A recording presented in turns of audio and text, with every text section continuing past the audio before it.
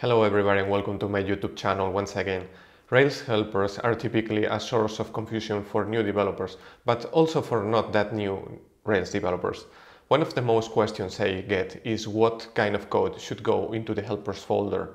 Today we will answer that question, and also you will see helpers in action with the help of a little blog application that we will create at the drop of a hat. Stay with me. As you may already know, the Rails framework provides lots of helper methods out of the box. Some of them are used for assets, URL generation, for dealing with forms, for sanitization, for formatting, among many others. The purpose of Rails helpers is to extract complicated logic or reusable functionality from your Vue templates. With the same idea in mind, you are encouraged to do the same. And where should that code live within your application? You guessed it, under App Helpers. If you take a look at the App Helpers directory within a typical Rails application, you would see that there is an Application Helper module already. That Application Helper module should contain the helper methods that would be used in most of the templates of your application. Then as soon as you run the scaffold generator, you will see that another module is added to that folder.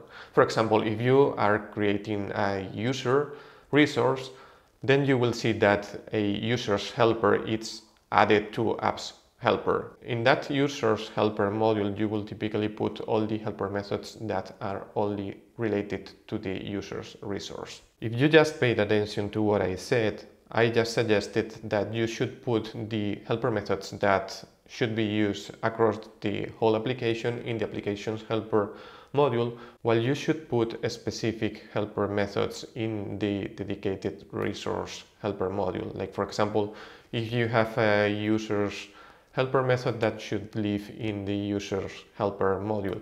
And that's it, because I believe that it will be later easier when you're reading the code to guess where your helper methods are. Nowadays, this is only a suggestion so that methods are easier for you to find later when you're reading your code. But in the past, in previous versions of Rails, this used to be more restrictive. For example, if you defined a post resource and then you created some helper methods within the PostsHelper module, then those helper methods used to be only available in post-related templates. Fortunately, at least in my opinion, that's not the case anymore. But if you still want to enforce that behavior in your application, you can enable it with this configuration here. Okay, now that you have a solid basis on what helpers are and when should you use them, let's see them in action with this small blog application that we will create in now. Okay, let's create the blog application so that you can see helpers in action. This blog application is going to be very simple. We're just going to have a posts and an author's resource. And then we will also install action text because we will have rich content in the posts. So to do that, let's go first with action test. We will install it by running this command here. And this will install all the files needed and JavaScript and also the migration so that we can have action test in the application. Then we will create the author resource with the scaffolding generator. First the author and then the post. And then, as you can see here already, now that we are talking about helpers, you have this author's helper module created by the scaffolding generator out of the box, and the same for the post helper. So if you are going to put helpers related to author, they should be in this file. And then if you are going to create helpers related to posts, they should be here. So let's first run the migrations so that we can put some content there. Start the Rails server and voila. Let's create first an author, new Alberto at example.com, create author, and then let's create a post, new post. This is going to be the super post, and this is the first post I write, for example, and then the author.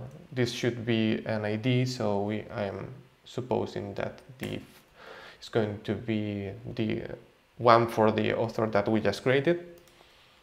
Yeah, it worked. So post was successfully created. Let's start with our first helper, which is going to be an application-wide helper. As you can see here in the blog title, you see that it's only blog because it's the Rails what's doing is putting here the default name of the application, as we can see in the application layout here. So what we're going to do is we are going to create a page title helper that we can provide a title, and if we don't provide that title, it will default to default title, as we will see in the example. So as I said, that this will be an application-wide helper. Where should that go? You guessed it, in the application helper. So the application helper is a module that already comes out of the box within your application, and it's located here in PostsHelper, application helper. As you can see, we also have the posts and our authors helper modules here that we will see later in the example. So let's go now with application helper, and within this helper module we will add a method to display the page title.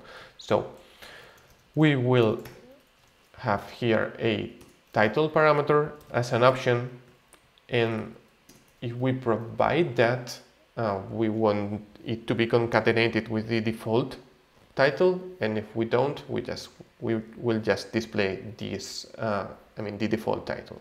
So to do that, I will have here title, presence, and then the default title, which will be the Rails 7 blog, for example.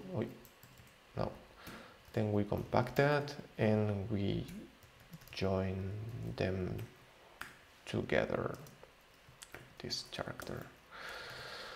Good. Now that we have the function, as you can see, we will have a title if it's present and this Rails 7 blog. If we have both, then they will be joined with this. If we just have one, then it will just default to the Rails 7 blog. So let's try that. So instead of the default option, let's now change that to use the page title function we have created, and then we will yield a title. And in case we provide a title in our template, it will be displayed within here. So let's go with that. Let's first try that without providing anything in here, for example. Voila, as you can see, the Rails 7 blog. So on What If product tell us that they want to improve our application's performance in the search engines by including the post title within the page title, then what we can do is just provide a value here. As you can see, we define a title so that now we can go to the post show template, and by using provide, we can provide the post title. So to that title variable we set, so we would say post title,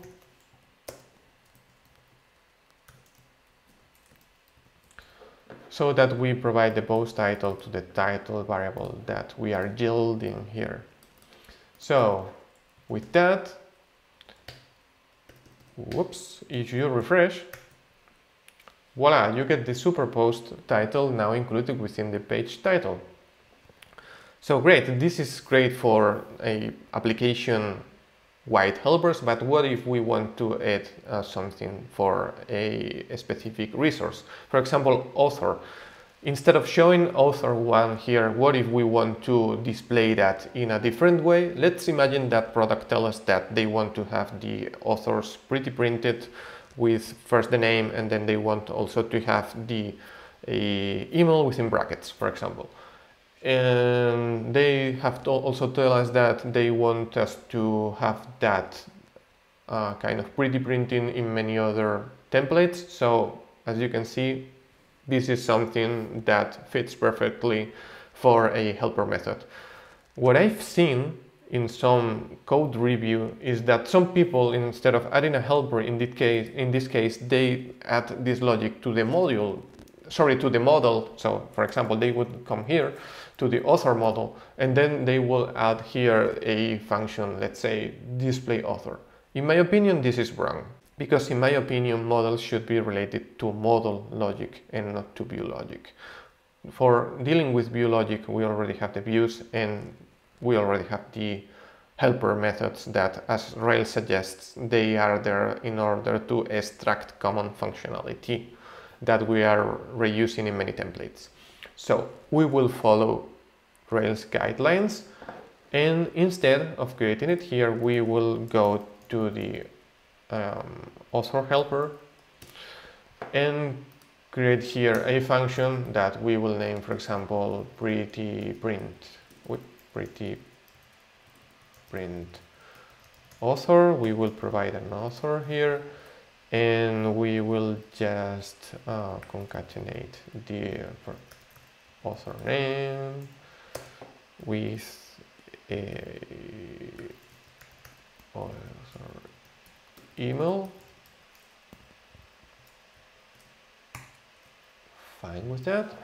So now what we will do is here in this template we have a link to render the post, so we must have a post partial right here. So instead of having the post author here ID, what I will do is use this function that we just created to display the post author. So if we refresh, voila, instead of one, you now have this helper method displaying the author in a pretty way. And that was it for today's video. If you enjoyed it, please smash the like button, and also please subscribe to my channel so that you don't miss any further updates. Also, if you have any question or any comment, please leave me a comment in the comment section down below. And without further ado, hope to see you in my next video. Adiós!